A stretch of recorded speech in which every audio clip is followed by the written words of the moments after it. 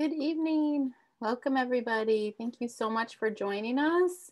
Tonight, we have our webinar all about native plants for birds, and we have Michelle Serreyn back to join us. If you were with us last week, we talked all about how to make a bird-friendly space and talked a little bit about native plants, so tonight we'll get more into that.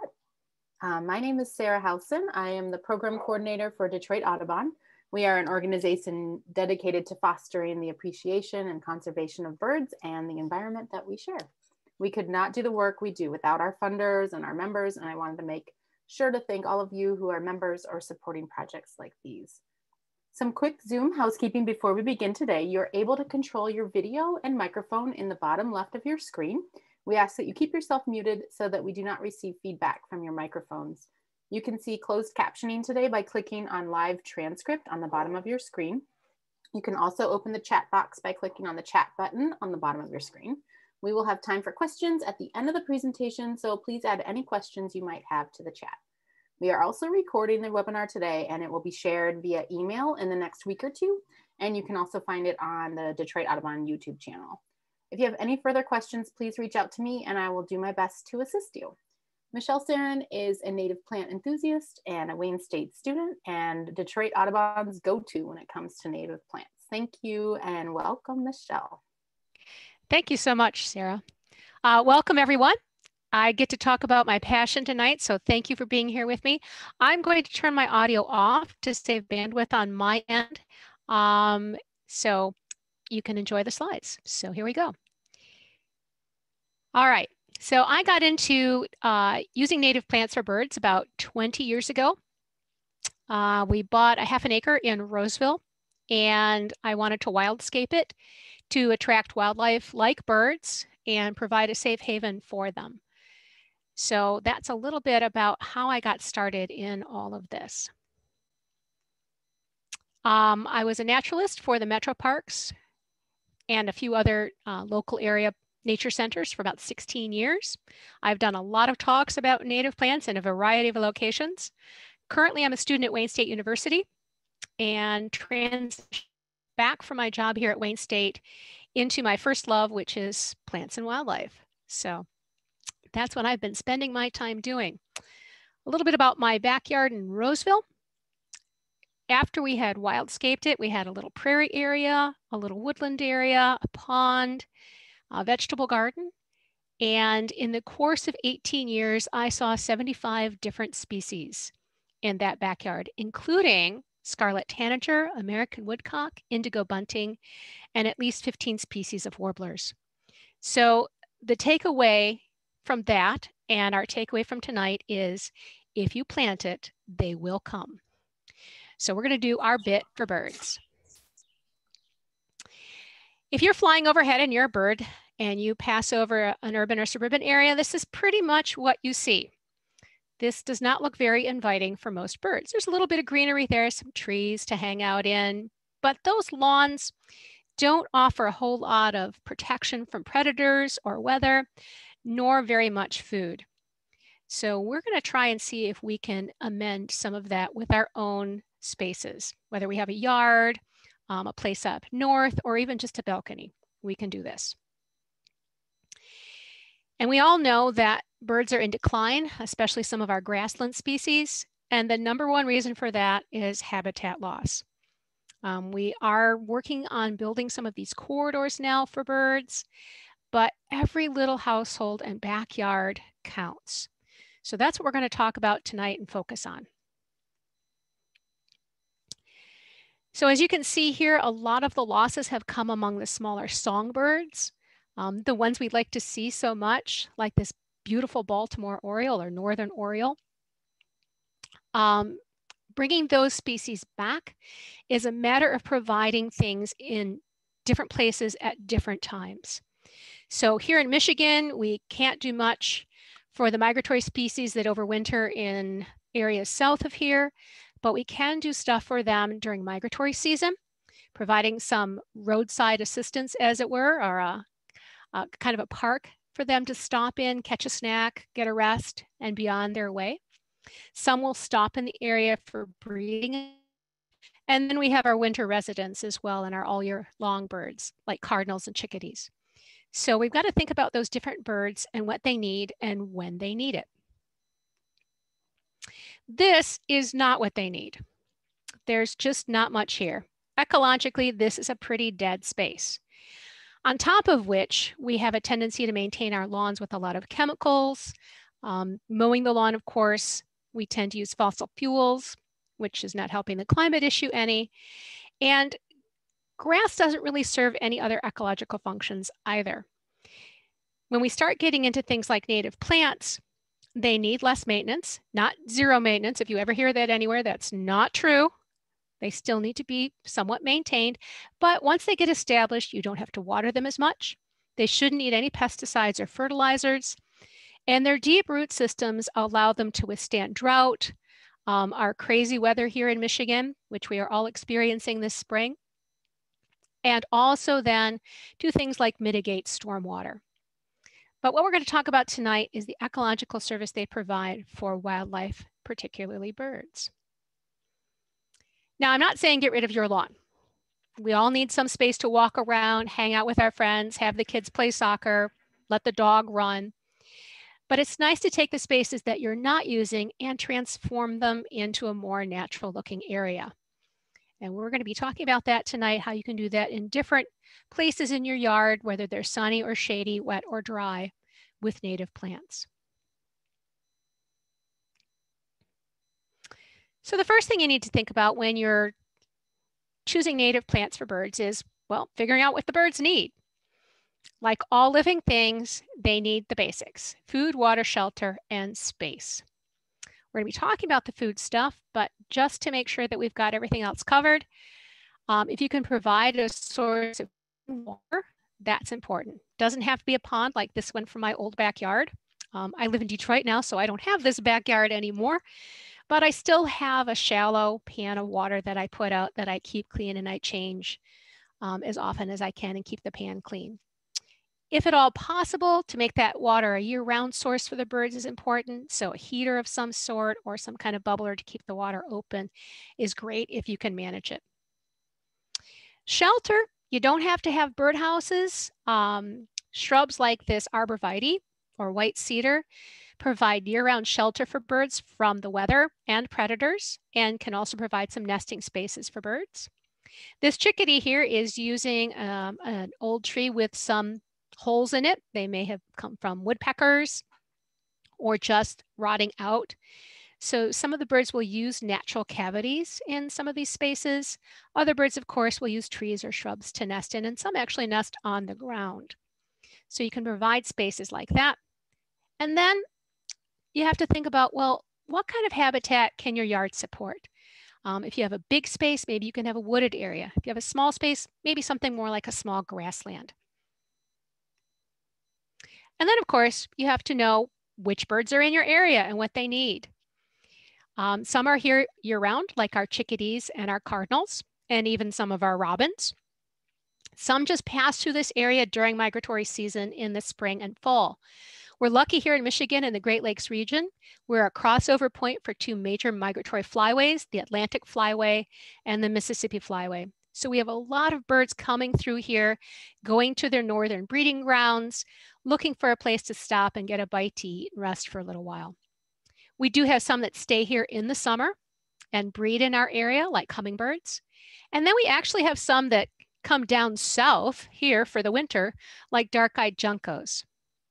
So if you're interested in particular birds, it's a good idea to look them up, see when they're here in your area, and find out what they need. So what exactly do birds eat? Now, when I ask kids this question, their first answer is worms.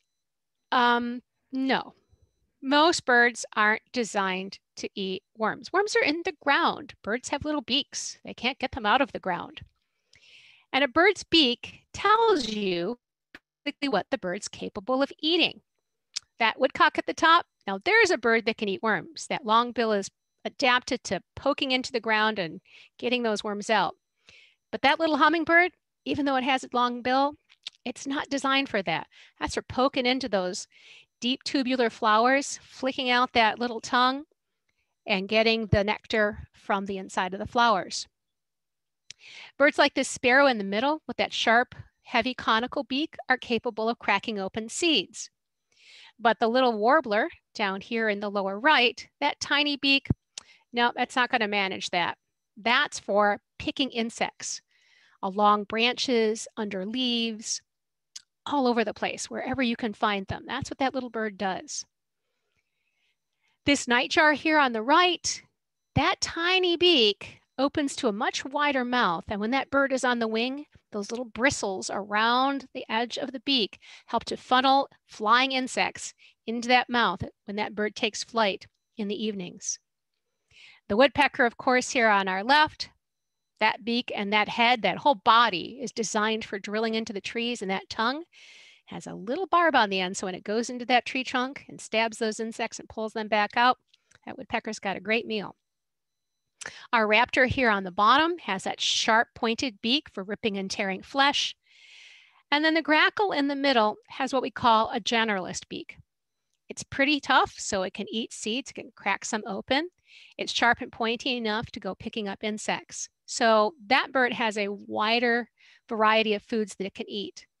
But for the most part, birds are specialists and not generalists. So we have to think about the foods that we're providing for them.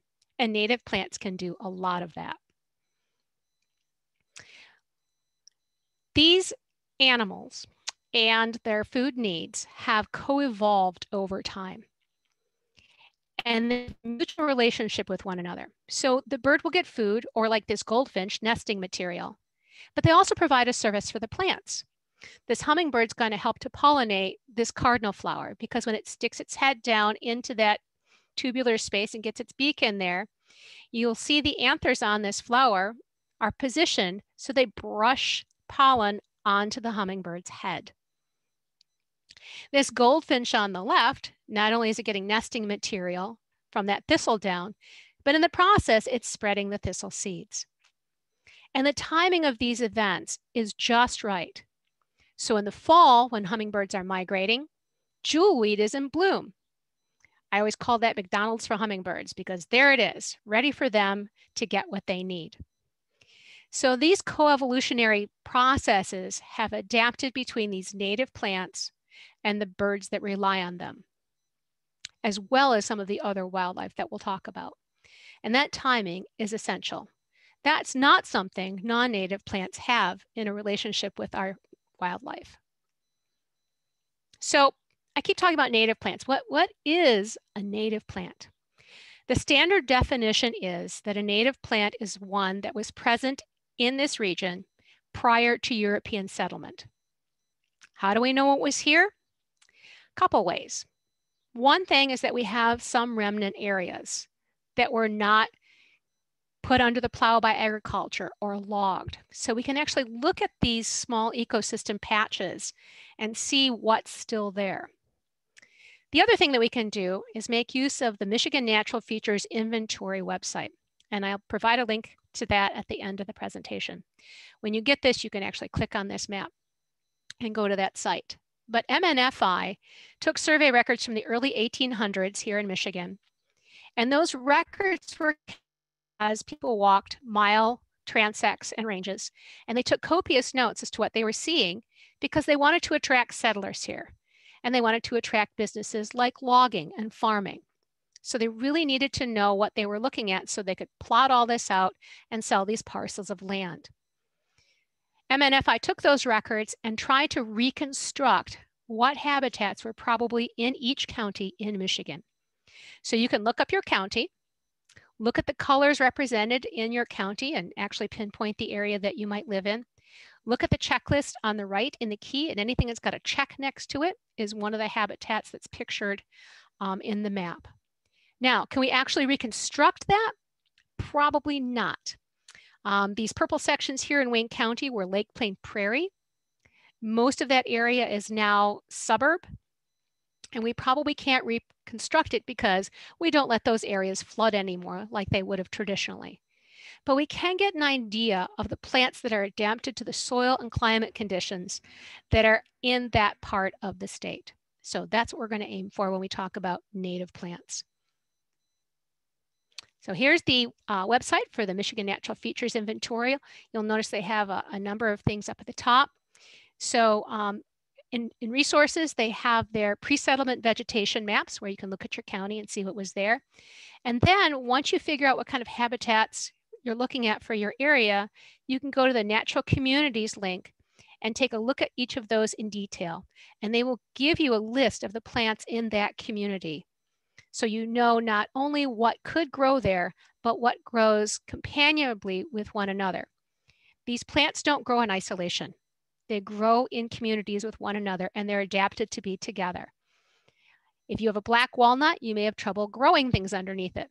But black walnut's a native plant here in Michigan, and we have many native species of wildflowers and other plants that are adapted to grow in concert with black walnuts.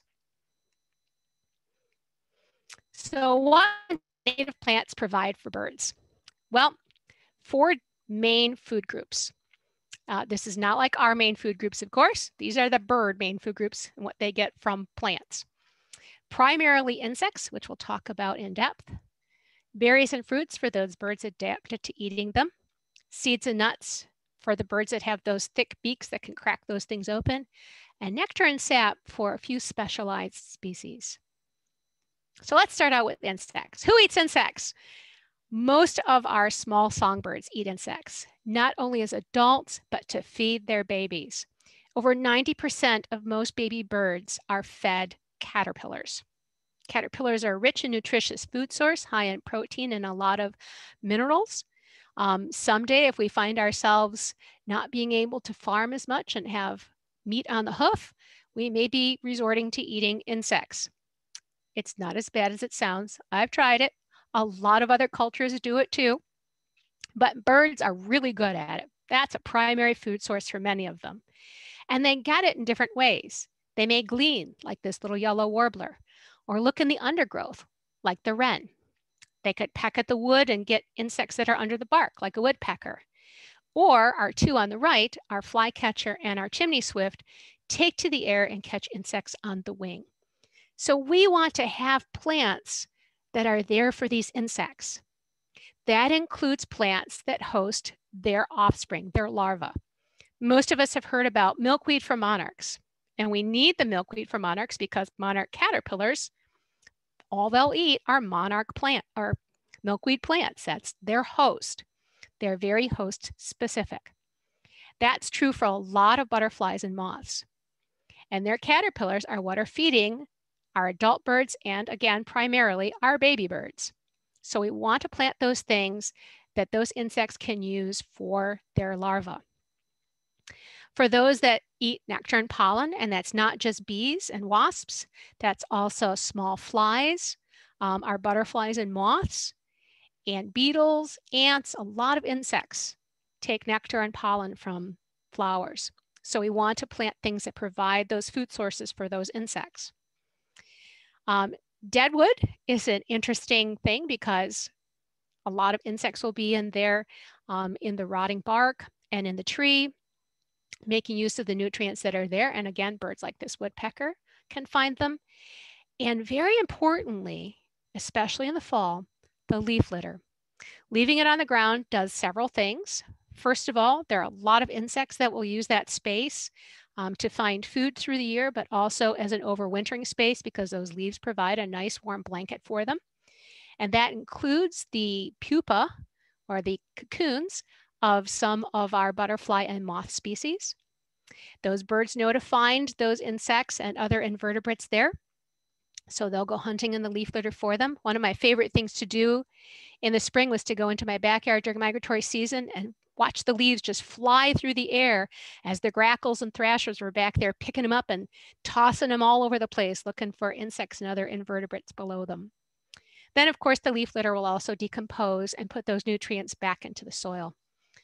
So those are very important aspects of plants that are good for insects that will support all these different types of birds and their offspring.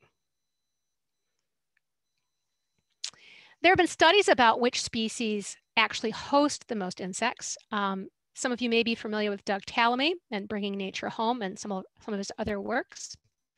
or not. He's an entomologist from New Jersey, and he has extensively studied trees and how they best host different caterpillar species. So here's his top list of tree species, his top 9, and how many different species of butterfly and moth caterpillars these plants support. Oak tree. If you plant an oak tree, it's an amazing source of food, and not just for butterfly and moth caterpillars, but a lot of other insects as well.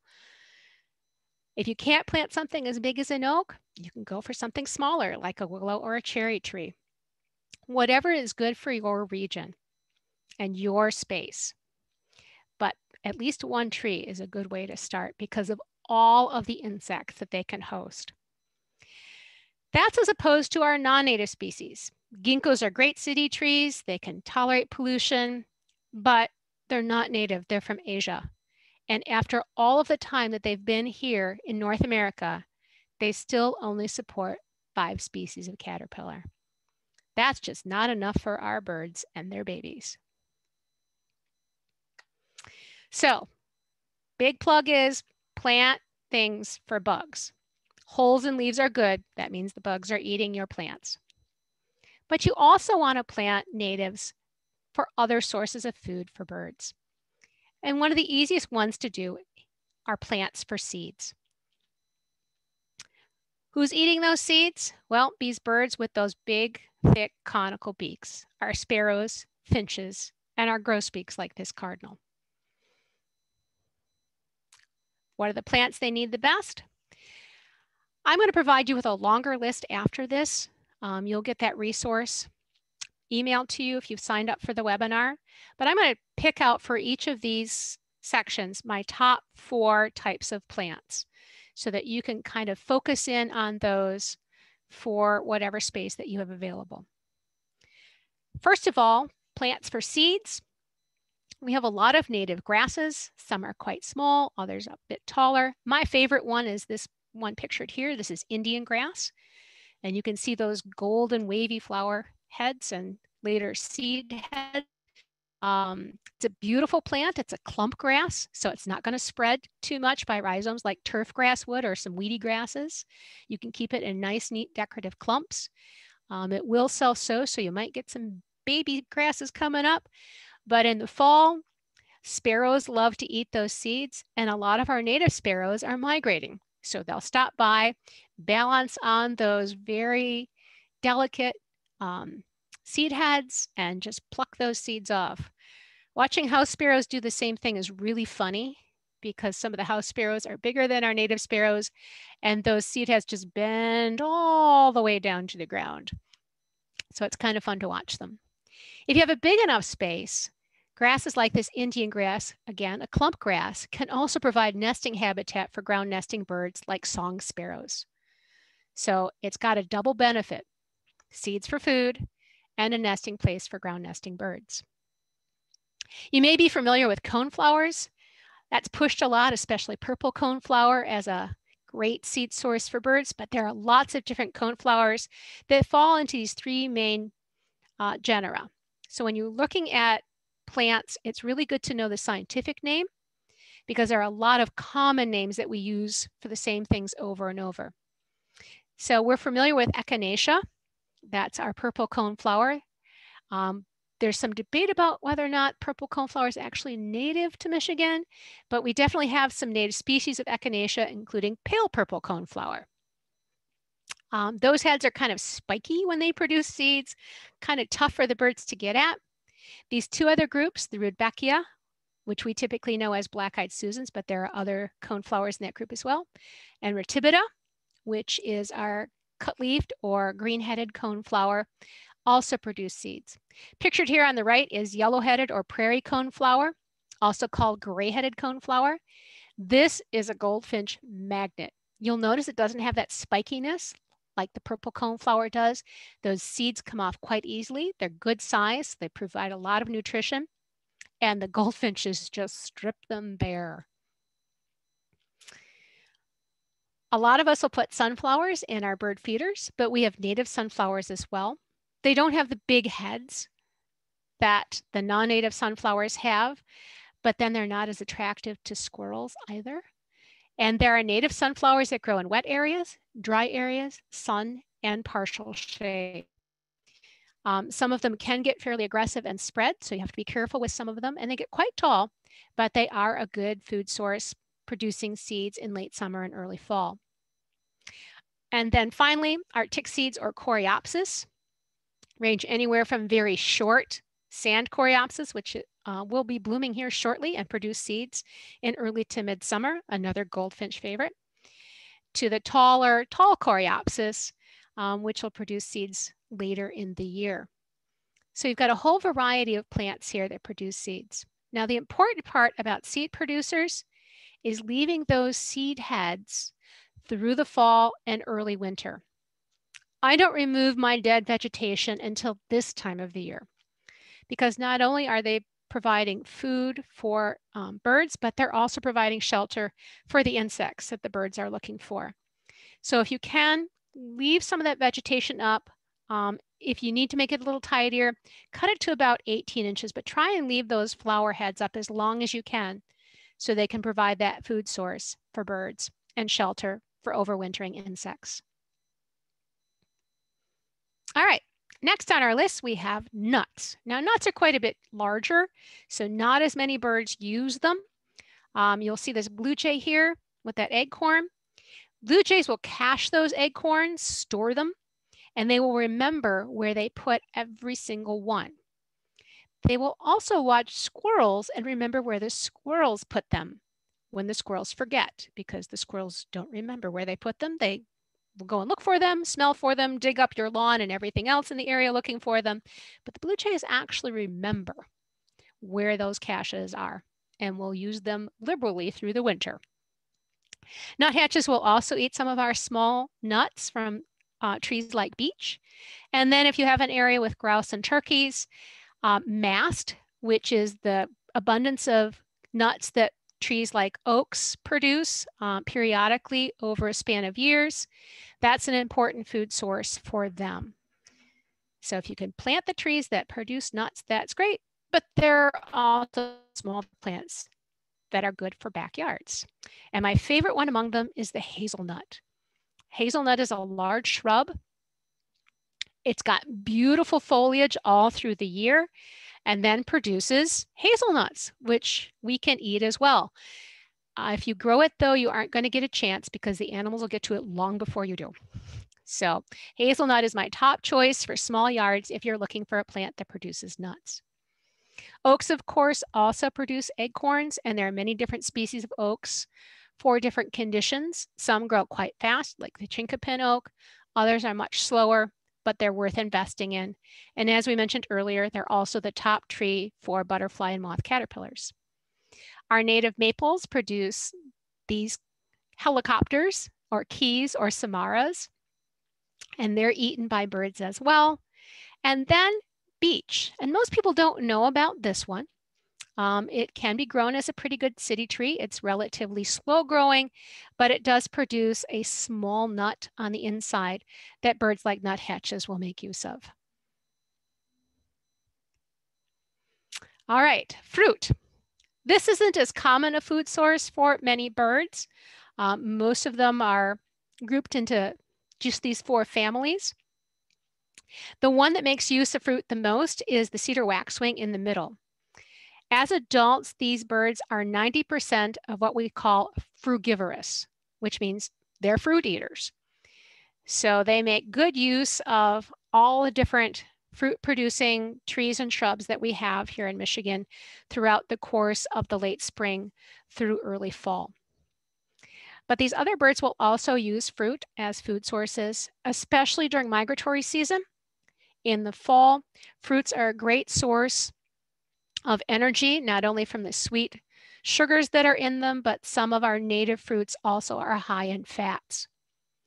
And then if you have plants that have persistent fruits, fruits that stay on the bush or tree throughout the winter, birds like our robins and cardinals can make use of those. I now live in Detroit, across from Wayne State University. We have a lot of crabapple trees on campus and some hawthorns, and we have a resident robin population throughout the winter. because those crab apples have persistent fruit. It's not their favorite thing to eat, but it's what's available, and they will stay here rather than risk migrating because they have a steady food source. There's a lot of different plants that produce fruits, but my #1 favorite is the serviceberry. Serviceberry is a small understory tree, which means in a woodland area, it would be growing beneath the bigger trees. So it's not very big. It's quite delicate. This time of year, it's just finishing up blooming with its little white open popcorn-like flowers. And pretty soon, it's going to produce fruit. One of its other names is Juneberry, so you have an idea of when that fruit's around. That fruit is edible for people. It's delicious, and you'll never get any because the birds love it. It's one of the few things that's fruiting early in the summer and provides a great source for those parents frantically flying around trying to find enough food for their babies. So it gives them that energy boost they need. It's a very attractive small tree.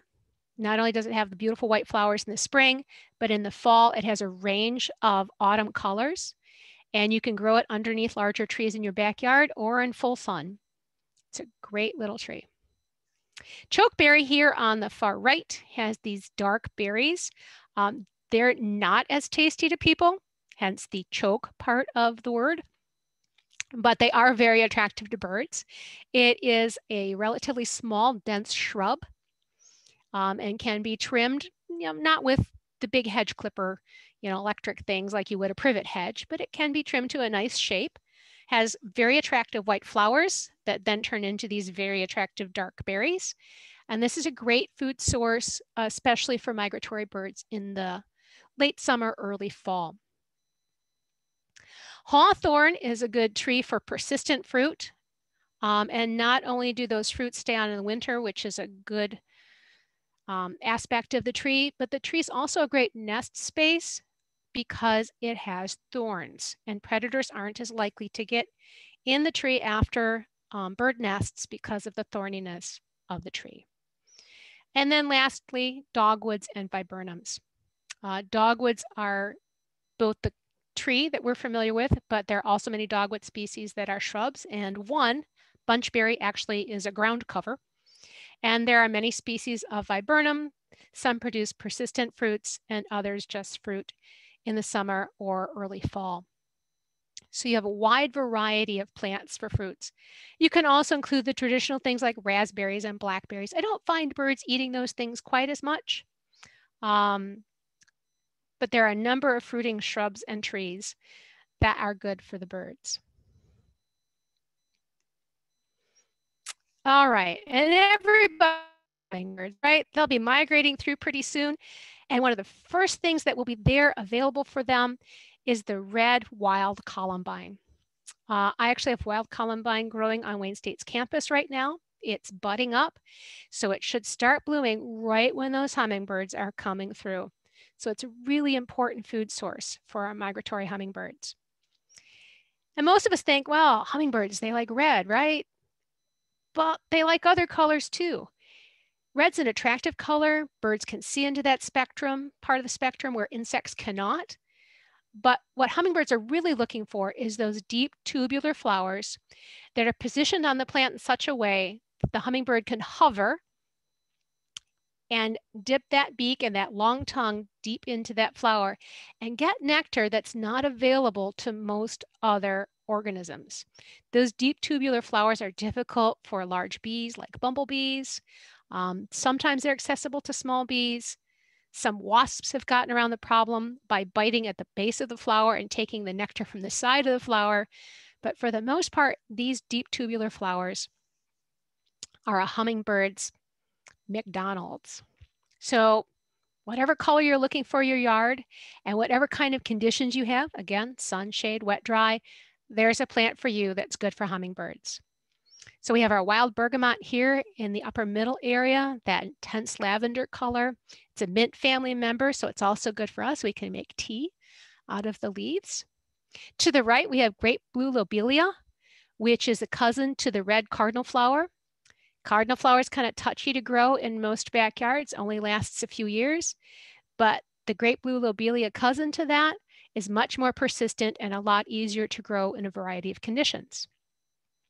To the lower left, we have butterfly milkweed, but all the milkweeds are good nectar sources for hummingbirds. In the middle, this big bright pink spike, that's a liatris or a blazing star. There are many different species, and not only are they hummingbird magnets, they're also butterfly magnets. All kinds of pollinators are attracted to liatris, and they are a beautiful plant in high summer. And then finally, in the lower right, we have my favorite hummingbird plant. This is jewelweed or touch-me-not. This is not an easy plant to grow and not very accessible because it is a wetland plant and it is one of Michigan's few native annual plants. So it grows from seed every year in moist soil. If you're lucky enough to have plants that have some native soil with them, if you've dug them up somewhere from a property that you have up north, or you've gotten them from a plant rescue sale like Cranbrook holds every year, you may be lucky enough to have some of those jewelweed seeds in that soil. I actually do have that, so I'm very lucky here in Detroit. I have a pot and I have my little jewelweed coming up. The other cool thing about jewelweed, it's a great medicine. You take the leaves, rub them into a pulp, and put them on mosquito bites, the itch goes away. They're also supposed to be good for poison ivy. So it's an all-around amazing plant, but it is blooming in August when the hummingbirds are heading south.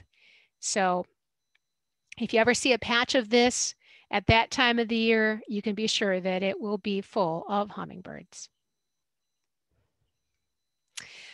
Hummingbirds also make use of the holes drilled by this bird. This is a yellow-bellied sapsucker, and it is a member of the woodpecker family. But in the springtime, when it's migrating through, which is this time of the year right now, it's drilling these parallel holes into different kinds of trees. Then it flies away for a little while, waits for the sap to collect in those holes, comes back and uses its tongue to collect the sap out of those holes. And when it's not watching, the hummingbirds also use the sap that's coming out of those holes. Some of its favorite trees are basswood, birch, and maple. It also used the old apple tree in my backyard back in Roseville.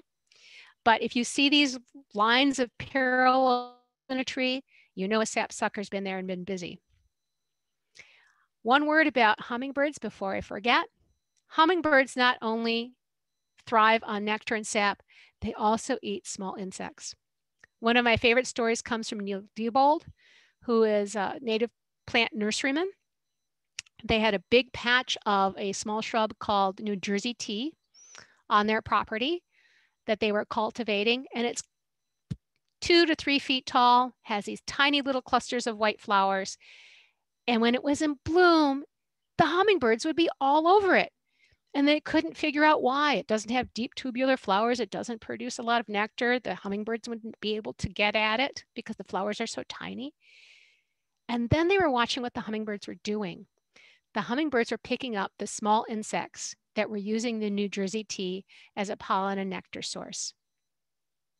So hummingbirds do eat small insects and spiders as well. So you can also plant things that attract insects, and the hummingbirds will make use of that as well. So as you can see, if you plant these things for the birds, they're not just for the birds. Our pollinators, moths, butterflies, bees, wasps will make use of these plants as well. Here are 3 flowers, honeysuckle in the upper right, wild bergamot in the lower right, and foxglove beard tongue on the left there. The hummingbird is using one, but we have a bumblebee using the penstemon, the foxglove beard tongue, and a hummingbird clearwing moth using the wild bergamot. So what you plant for one will also work for others, and that's really important. So when you're planting these things in your yard, number one, you have to take into consideration the conditions that you have. Do you have full sun, part shade, full shade? Does it tend to be wet or dry? Heavy clay soils or well-drained sandy soils? And then how are you going to construct this space for the birds? Not only are you looking at food sources for them, but also shelter and nesting spaces. So take a look. What would the birds like to have? In woodland areas, you'll have layers. Herbaceous plants, grasses, ferns, and woodland wildflowers at the base level, then short shrubs, and then a little higher than that, you'll have understory trees, and then above that, your taller trees forming the canopy. And different birds like different areas in those trees. That's what we call niche partitioning. They may eat the same things, but they don't compete with one another because they're using different parts of that ecosystem as food sources. So think about that when you're constructing your space. Are you going to go for a grassland area and make it more like a small prairie? What kind of birds would make use of that space? Think about your birds, think about your space, and think about what you can do to attract those birds in the space that you have. So this was part of my backyard in Roseville. I had some staghorn sumac in here, redbud as my lower understory plants. You can see my ground level here. I had blue stem goldenrod, some wood hyacinths, which were not native, but came with the property. A lot of leaf litter on the ground, some evergreen plants in the background there. So this mix was very attractive to a wide variety of birds, including American woodcock in the middle of Roseville of all places, and many species of warblers, thrushes, thrashers, catbirds. All these need this kind of woodland-like space. And look at how small this space is. If you have a yard, you can do something like this in a relatively small space. Here was one of my favorites that used to make use of that space, an eastern towhee. I was always so excited when I saw those every year. I remember seeing my first one looking out my dining room window. And I thought, wow, I've got a towhee here in my backyard. So again, if you plant it, they will come. And don't forget, leave some leaves. All right, so planting tips. First of all, think about what conditions you have. Don't try to change the conditions just because you want a certain plant. This wild lupin pictured here on the right needs sandy, infertile, well-drained soils. If you've got beautiful, moist garden soil, it won't like it at all. You might get to grow it for a year or two and then it's done. So the gardener mantra is right plant, right place. Know your conditions and match the plants to the conditions that you have. That's the best thing to do. If at all possible, avoid cultivars. These are plants in the horticultural industry that are designed for specific purposes. They breed them to have showy blooms or disease resistance. When they do that, sometimes they breed out the characteristics that these plants need to provide habitat for wildlife. So if at all possible, stay away from the Home Depots and the Lowe's. They get their plants from places other than Michigan. And those plants are adapted to places like North Carolina, where there's a lot of these nurseries, or the Pacific Northwest. They're not adapted to our Great Lakes region. So try and avoid those if at all possible. This other thing here that says plan, plan, plan, that's something I had to learn the hard way. I just wanted to buy things and plant them in the yard. I was so excited about native plants and having as many different species as I could have. And I overstepped myself and had a lot of work to do. Start small, start with a plan, stick to the plan. And once that's underway and you've got that going and taken care of, then expand. But make sure you can try to reduce the weed pressure. So make sure that you've taken care of the weeds as much as possible so they're not going to compete with the plants that you're putting in. Again, thinking about your conditions and what will grow there and how you want to arrange it so that you've got the beauty that you enjoy, but also things there for the birds and the insects through different times of the year. And if at first you don't succeed with a native plant, well, yeah, try again. I've been attending a series of webinars this spring, and the fellow that was running them has been using native plants for over 20 years in restoration and landscape use. And he said, you don't know a plant well until you've killed it 3 times. And he was right. It's not what you want to do, but it is a great way to get to know them better. So try them. It's okay. And here's an example of that. This is a strip behind the Biological Sciences building at Wayne State University. It's about 400 feet long, about 4.5 to 5 feet wide, and is sand and gravel. On the west side of it is an asphalt driveway, and on the other side of that driveway is the engineering building. To the east is the Biological Sciences building. This is a hot, dry spot. The turf doesn't grow there, even though they keep trying. And so they let me play with it. And I said, okay, I know some native plants that'll grow in this kind of area. And this was the beginning of a garden at the back of the building. This has expanded quite a bit since this picture was taken. This year I have lupin seedlings coming up for the first time. And those yellow flowers there are sand coreopsis. Not long after this picture was taken, the goldfinches were in there eating the seeds in the middle of Detroit in this terrible strip of land bounded by asphalt and buildings, and they go having a party. So if you plant the right plants in the right place, they'll thrive and bring the birds in with them. So we're going to talk a little bit about a few plants that you can have covering a different range of conditions. Some species are so broad, there are so many species in that group that they can tolerate wet, dry, sunny, shady, they're tall, they're short. Asters and goldenrods have so many species that can tolerate a range of conditions. And they're extremely valuable plants because they bloom late in the season. And so they attract migratory insects like these monarch butterflies. They're also the nectar and pollen source of last resort for a lot of our overwintering pollinator species like bees. So these are my 2 top choices for if you need a plant for just about any condition.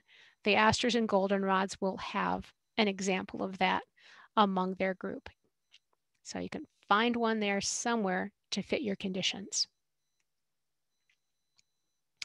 Most of our native plants are adapted to full sun.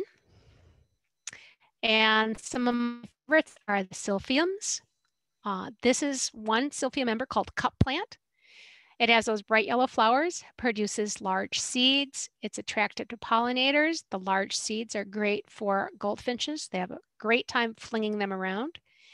But the really cool thing about this plant is it's called cup plant because those leaves clasp the stem and form a small cup that holds water. And that's great for the insects and the birds.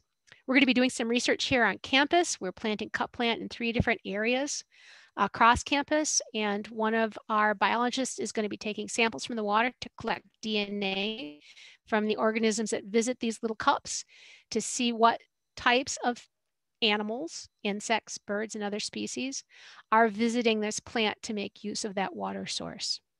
So we're really excited to see what's going to come out of that research.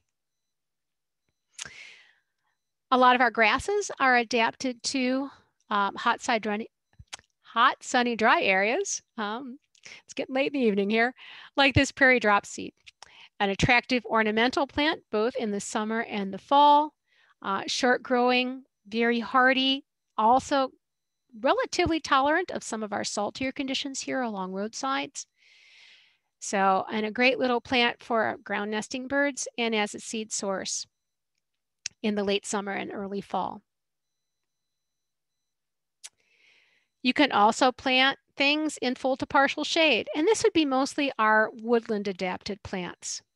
What most of them do is grow and bloom here early in the spring before the trees fully leaf out, and then they go dormant later in the season. But there are plants like some goldenrods and asters that can thrive in almost total shade. A couple of my favorites, wild geranium is a great pollinator plant. So it will attract small insects for the birds to eat and can also be used a little bit as a nectar source by hummingbirds. This is that wild columbine that's going to be blooming here shortly and providing nectar for our migratory hummingbirds. This is a plant that will tolerate partial to almost full shade, but also full sun and a range of conditions from wet to dry. So it's a pretty good plant all the way around for whatever conditions that you have. If you've got moist areas that stay wet during part of the year or a deliberate rain garden, there are some great plants for you there, especially things like this swamp or rose milkweed, another hummingbird plant, and of course, a food source for monarch butterfly caterpillars and the adults. Also host to a lot of other pollinating and nectar-seeking insects, so a great plant for bugs. Buttonbush is a small wetland shrub, great pollinator plant, so a lot of butterflies are attracted to this, but it can tolerate wet feet, which a lot of other woody plants cannot. It does not like to dry out though, so you'd have to have it someplace that's consistently wet. Plants for dry areas, these plants typically have very deep root systems. Some of our native plants, up to 2/3 of the plant growth is below ground. Some of them have roots that go as deep as 16 feet. And those aren't trees, they're just wildflowers. Of course, our Leotris or blazing star is one of those plants. There are some species that tolerate wet areas and others that tolerate places that are quite dry. And all of them give us these beautiful, bright, intense, pinkish purple flower spikes. They're great plants. Here's the New Jersey tea I was talking about earlier. You can tell those small white flowers aren't particularly attractive to hummingbirds, but the small insects that they attract are. So this is a great plant for relatively dry areas. And again, it's a little shrub, stays quite small, about 2 to 3 feet. All right, so that was the whirlwind tour of native plants for birds. And since you're not going to remember all that, of course, I want to provide you with some resources that you can go to get the information that you need quickly and easily. And my #1 best book for that, and yes, I prefer books, websites are great, but I like to just be able to go to my shelf, pull something off, and not have to worry about on a computer or using bandwidth on my phone. And I find all the information I need in one place. Birdscaping in the Midwest is designed specifically for this region. It's got a whole host of different scenarios.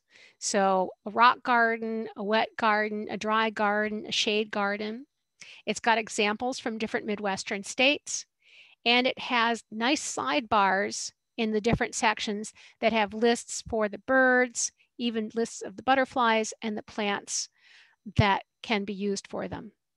It's a fairly thick book, not very big, but it's packed with information. And it's pretty much the only thing that you will need if you want to garden for birds. If you want to get into some of the scientific background, Doug Tallamy's books, I mentioned him earlier. He's the entomologist that's been researching what plants support insects the best for our bird species to be eating and feeding to their young. So he's got a couple books out right now. He just came out with a third one. Bringing Nature Home was his first one, but the one that really speaks to the homeowner and why we should start transforming our backyards into habitat is Nature's Best Hope. We've got wild areas that we've put aside. We have our parks, but we have all these suburban and urban areas that if we just nudge them a little more into being more natural and providing habitat for wildlife, we could have larger areas, corridors, clusters for the wildlife to use. Again, as I mentioned earlier, I'm here in the heart of Detroit, a block off of Wayne State's campus. I have a very tiny backyard that I share with the other members of my apartment complex. And I've seen things like winter wrens, common yellowthroat warblers here in my backyard during migratory season. because we have enough of a green space. I'm starting to grow more native plants back here, and they're finding them. They fly overhead, they see this space, they drop down and say, okay, this is a place I can find food and rest until I pick up and migrate to where I'm breeding. So those little places really help these birds, and that's really important. If you want to go onto the computer and look at things, Audubon has a native plant database that you can use. If you're looking for specific conditions and you want to narrow it down to the conditions that you have in your yard and find a list of plants that match those conditions, then that's the spot for you. Also, visit your local nature center. Take a look around and see what kind of plants they have growing there in the natural areas that are near you, and talk to the people that work there. They know what grows in your area and what will provide habitat for birds and insects. If you want to buy native plants, there is a group called the Michigan Native Plant Producers Association, MNPPA, and those list the nurseries that grow and provide native plants and seed. There aren't very many.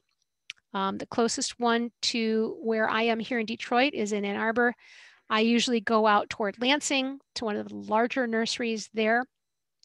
They don't typically have a whole lot of retail time and space because they're more involved in things like restoration efforts, but that's where you're going to find your native plants, and they're typically native to Michigan because they are collected from seed from these remnant areas that I talked about, seed from plants that are adapted to our conditions, our soils, and our climate. So you can hope that they will grow in your space as well. But you'll be able to find those plants other places besides those nurseries. Other just general native plant gardening sites, the Springfield Township Vegetation Enhancement Project has an online database, but also a series of chapters that walk through the hows and whys of using native plants in a backyard setting. And if you're looking for a book instead, Planting Noah's Garden by Sarah Stein is a great book that talks about why and how to grow native plants in a backyard setting. If you're looking for sources of native plants, there's a bunch of sales coming up this time of the year. I'm a member of the St. Clair Shores Yardners. Our sale is going to be in June.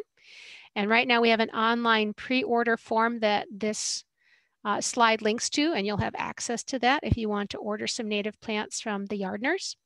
Keep Growing Detroit down here in the city also has some different native plant species, and the Cranbrook Garden Auxiliary native plant sale is coming up May 10th. It's going to be completely online for the native plants, so you can just go to their site, order the plants, and then pick them up later in the week. There are many other local garden groups and nature centers that also host native plant sales, so check those out. They're all over the area here. If you're interested in getting more involved in habitat gardening, the National Wildlife Federation has a great website for wildlife habitat gardening. It's very general. It's not entirely specific to your region, though they do have parts of it that are. And you can actually get a sign for your yard if you meet all of their criteria and be a wildlife habitat garden. So you can advertise to your neighbors what you're doing. You're not just growing a whole lot of weeds. You're actually doing something intentional and specific for wildlife. And we have a couple native plant organizations, one that's national, the Wild Ones, and a local one, the Wildflower Association of Michigan, that help support growers of native plants and offer educational programming. All right, and so that would be it for me. And now, Sarah, we can take questions because I'm sure folks have a lot of questions out there. All right, yes, they have been adding them into the chat. So the first one was, could you speak to flowers that are hybrids and are double petals and make it hard for pollinators to get into? Certainly. So hybrids are something we would consider a cultivar. This is a plant that's deliberately grown and bred for certain conditions. Some of these hybrids, these cultivars, are bred to have double blooms. So that means instead of just one set of petals around the central part of the flower, they'll have multiple layers of that. You'll see that in a lot of our hybrid roses, some of the zinnias. So they're so dense with all of these petals that pollinators can't get into the central portion of the flower where the nectar and pollen are. And sometimes those structures aren't even there. They're bred out of these plants. So those types of plants are not accessible to insects. And if those reproductive structures are bred out of the plant, they don't even produce seeds for birds to eat or anybody else.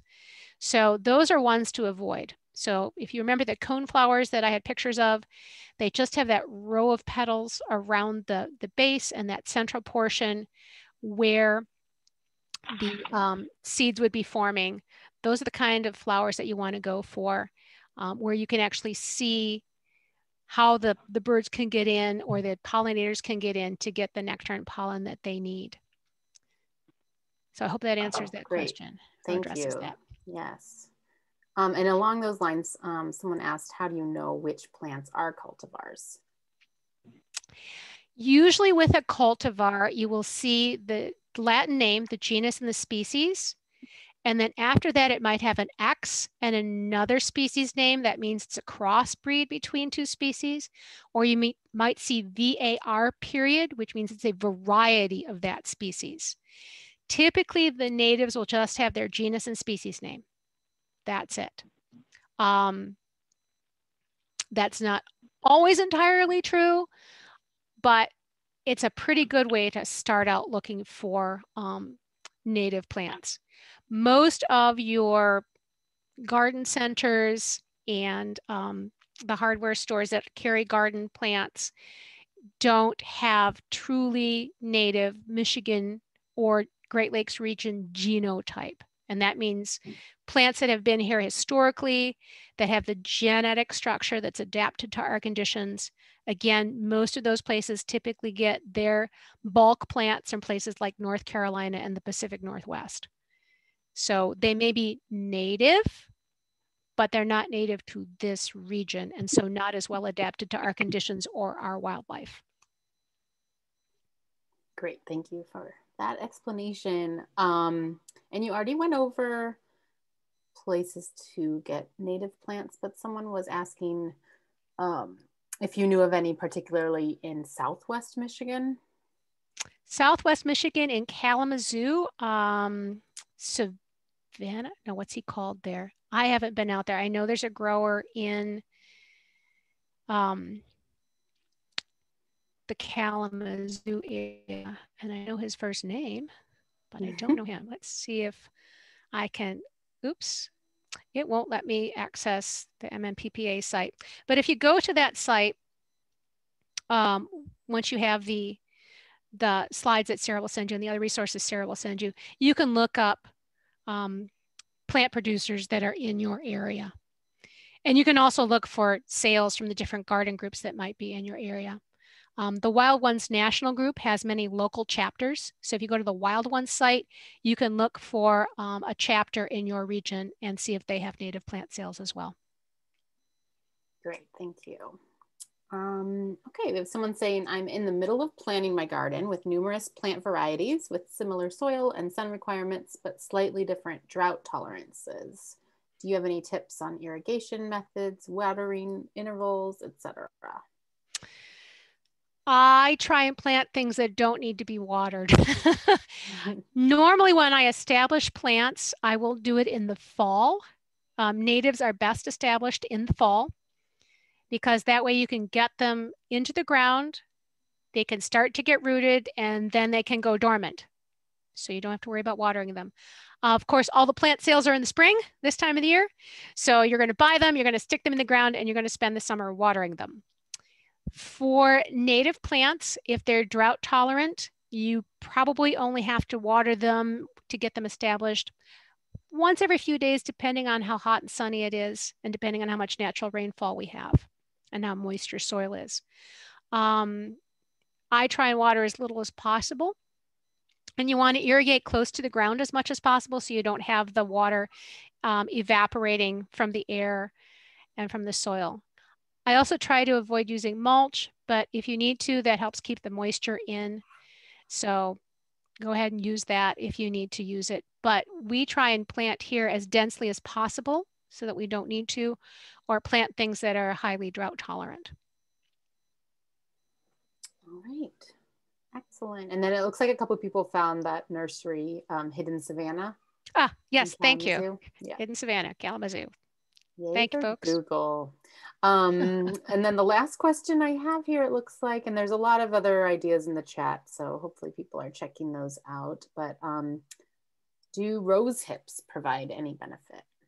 Yes, they do, as long as they are fleshy enough for the birds to eat. Some of the rose hips from cultivars, number one, some cultivars don't produce rose hips because they can't be pollinated.